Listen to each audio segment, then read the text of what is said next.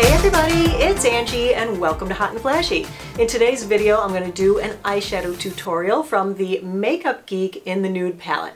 Now I was sent this by Makeup Geek, and so I had tried it for the very first time when I was about to record my Foundation Friday on Rihanna's Fenty foundation. And while the Fenty foundation was an epic fail for me, the Makeup Geek in the Nude palette was a home run, hit it out of the park success. I had so many requests beneath that video to do a tutorial on the look that it like overwhelmed the comments about the Fenty. So it was nice to have one success for the day. So isn't this a pretty palette? It's much warmer than I would normally gravitate to, but again, I didn't buy it. They sent it to me, but I actually really like the look. I wasn't really going to do a review of this here, just pretty much the tutorial, but needless to say, they blend like a dream. The color payout is fantastic, and I just love the colors and the eye makeup look that I got with it. Let's get into the tutorial. I know you guys were really interested in how I did this eye look. It's a talk through, so it might be a little longer than usual, but I wanted to include lots and lots of tips and tricks so that you really get that eyelid lift going with your eyeshadow. If you have the sagging hooded lids or the crepey lids or the wrinkly lids or whatever, all the different lid problems that affect us as we get older. So lots of detail in here. I hope you like it, and I will see you on the other side. This is my second try at makeup today. I had an epic fail earlier where I had to go and wash everything off my face. So let's start in clean and fresh. We are going to be using the Too Faced Shadow Insurance Eyelid Primer. Earlier I had tried a new one from NARS, which was an epic failure. So I just squirt a little glob out onto the back of my hand, and then I just pick that up with my finger and spread it right onto my eyelids. And I go from my lashes all the way up to my eyebrows. I'm just going to run my finger across the crease and remove any excess, pat that in to smooth it out. It keeps my eyelids from being crepey and wrinkly, so that is an absolute must-have. It used to be this guy, but that's been discontinued. Right, should I just move my hair out of the way? Because what the heck, I don't want to be playing with it the whole time. On to the Makeup Geek palette. First shade I'm going to use is Rapunzel. And I'm going to pick that up using my It Cosmetics Heavenly Luxe No Tug All Over Shader. And tap off your brush. Then I'm just going to pack that all over the movable lid. Next color from the palette I'm going to use is the one dead center. That one is called Buffed. And I'm going to use the It Cosmetics Heavenly Luxe No Tug Crease Brush. I'm going to pick up a little bit of that. And I'm going to start at the outer corner, right in the deepest part of the crease. Place my brush there, just make little circular motions, packing the eyeshadow right there at the outer corner. So that's where I want to keep most of it. And then I want to drag it down towards the outer corner of my eye, and then across like a rainbow shape, keeping the bottom edge of the brush at the top edge of the crease. You can dip in for a little bit more.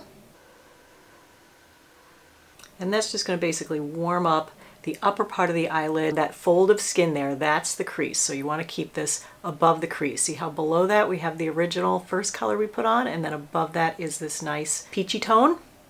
And then for the third pass, I'm just going to take this, I'm going to start right here at the bottom corner of my eyebrow, and I'm going to go straight across in a straight line to the outer corner of my eyebrow. So from inner corner to outer corner and back and forth. And if your eyelids are super crepey and droopy, you can reach over with your other hand and just lift that up ever so gently so that you get a nice smooth palette to work that on, so that it really starts to disguise that hood, but you're left with a little bit of lightness right underneath the brow where you don't have the color. So you can go straight across and then back down onto there. All right, and I'm just going to go ahead and do the other eye quickly. Next, I'm going to take my MAC 221 brush, and I'm going to go into this guy over here, which is called Creased. And I'm just going to roll that in there to pick up a little color. Definitely tap this one off. And if you want, you can use the top edge of the palette as a shadow guard. I'm just going to start in the crease, about halfway between my eyelashes and my eyebrow at the outer corner. And I'm going to do that same little thing where I just give it the littlest circular motions while holding the brush in the same place.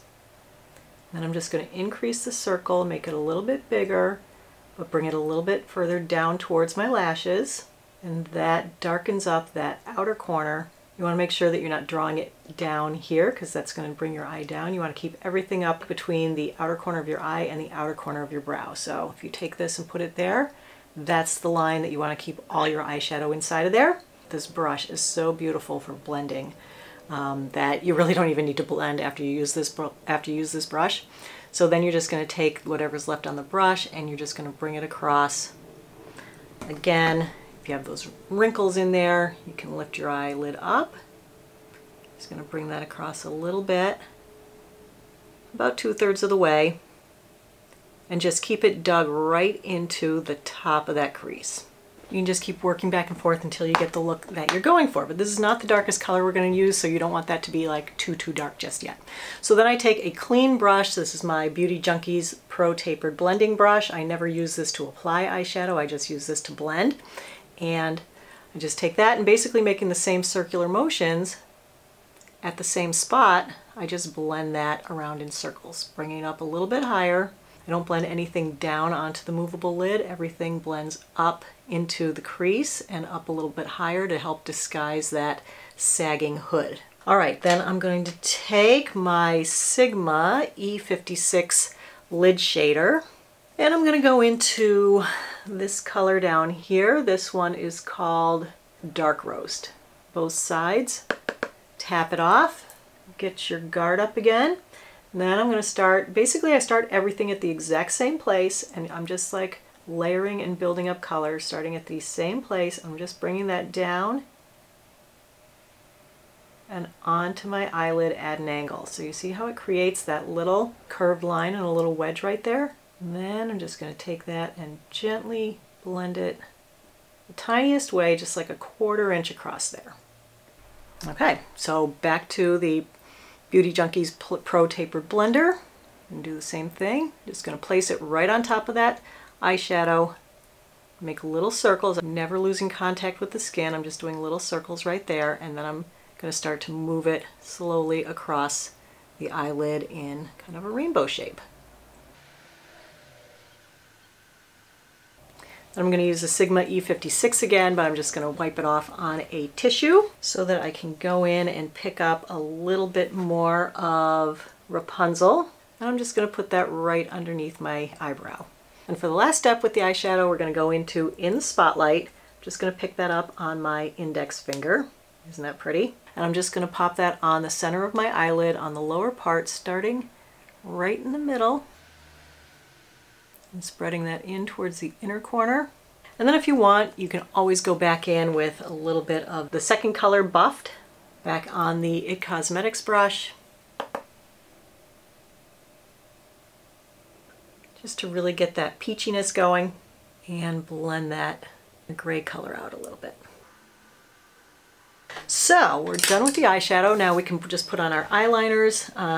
I use 3. I know, but what the heck, it's the look that you guys love so much, so let's do it up. So I use the Sephora Contour Liner in Tiramisu on my upper waterline. So I just take that and run it along the base of my lashes. And then using just about any little push brush for eyeliner, I take that and what's at the outer corner, and I just give it a little flick up. And that kind of gives me my template for my liquid liner. Now let me go ahead and do the lower lash line. For that, I am using Sephora Contour Brushed Metal Gel Eyeliner in Silver Coin. Then for the liquid liner, I'm going to be using Clinique Pretty Easy Liquid Liner in black. It's like a zen moment. You have to like yoga breathe, be very calm, don't let your eye jump around like it's being attacked, make it be calm.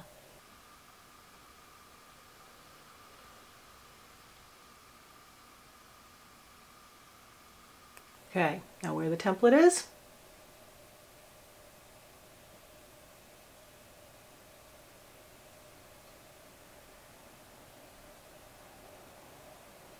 like so.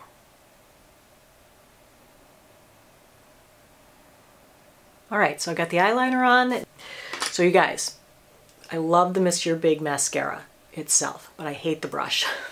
The brush is so big and it puts it on so like clumpy and weird, and this thing doesn't scrape it off very well. So I use the brush from a little sample size of the Estee Lauder Sumptuous Knockout because I love the brush in this. Curl the lashes.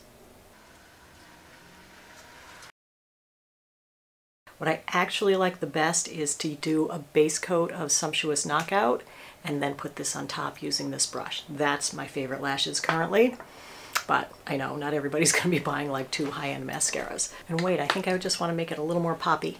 So let's just go back in, a little bit on the finger. You always want to start in the middle of your eyelid, not over here, because if you start in here, you'll end up with like the glitter all beneath your eye, and that just makes your under eye concealer look awful. All right, so that's the tutorial. I hope you enjoyed seeing the tutorial, and I hope you're able to recreate this look for yourself at home because it is a great eyeshadow look. I'm really happy with it. I really love the palette. Thank you so much, Makeup Geek, for sending it. So if you liked the video, please give it a thumbs up and subscribe to my channel. And so thank you everyone for watching today. I really appreciate your time. And so I'll see you in the next video. So take care, everybody. Have a great day. Bye-bye.